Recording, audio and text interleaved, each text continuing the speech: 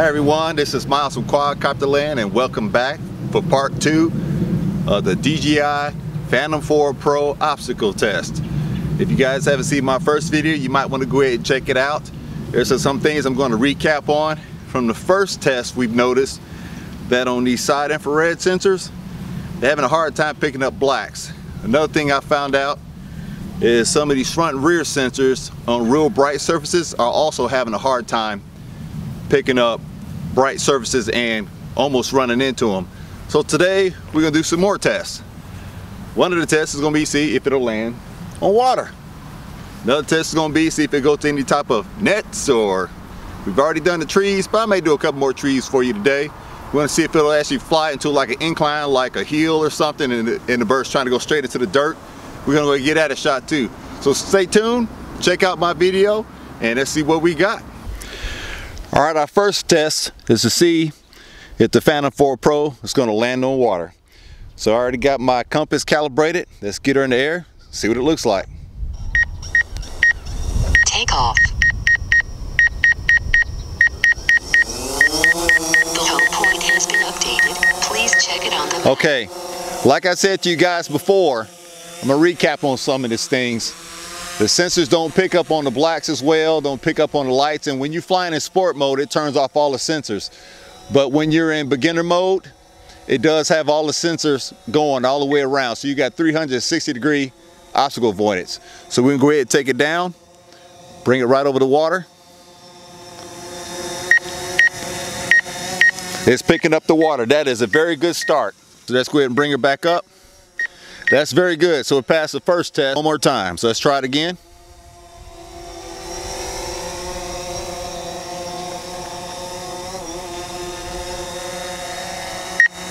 Okay, you hear that beep? It's not letting me land in the water. So that's actually pretty good. Go ahead and zoom in a little bit so you guys can see that.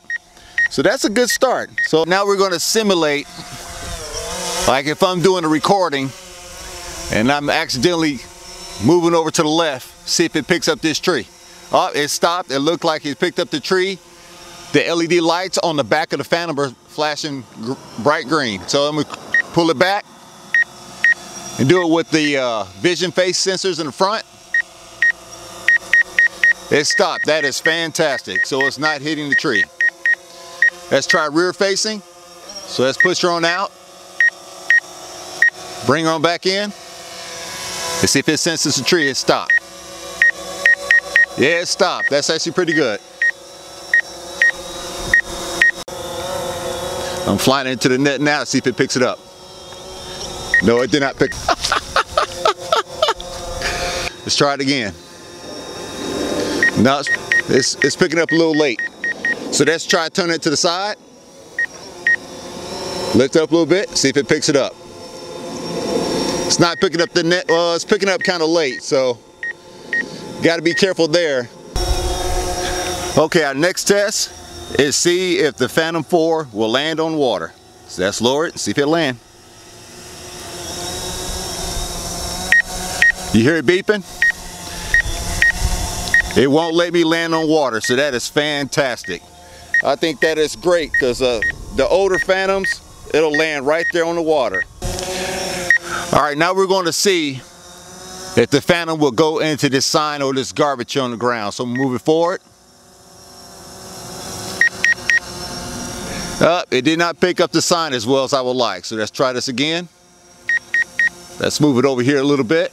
Let's try it from this way. Move it forward. It is not picking it up. That is pretty strange. It's a bright surface, so that may be the reason why. It is not picking it up. But it looks like it's picking up the nets that's behind it. So I'm going to lower it down, see if I move it forward. It did pick up the nets, so that's very good. That did work, but it did not pick up that sign. All right, the next test is see if the Phantom 4 will go into the hillside. So we're going to try to make it go into the hillside. It stopped perfectly. Let's bring it back. Give it a shot again. All right, let's move it forward, see what we got.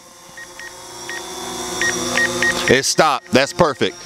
You see how the LEDs are flashing? Let's bring it back. Now remember, we are in the beginner mode, so I'm going to turn it to the left, and let's take it in and see what we got. It is stopping. That's perfect. Let's see if the Phantom 4 could pick up these bars. Let's go ahead and give it a shot. It looks like it picked it up. It stopped pretty well, and as you guys can see, it stopped right there in front of the bars. So let's try testing that. Let's turn it to the side, move it back. We're gonna go to the right. We're gonna come back to the left. It's not letting me. See how the LEDs are flashing real fast on the back, the green LEDs? All right, let's try it from the rear. Let's go to the left a little bit. Let's go forward. Let's try to go back. It stopped, and the LEDs are blinking bright green. So it didn't fail on this one.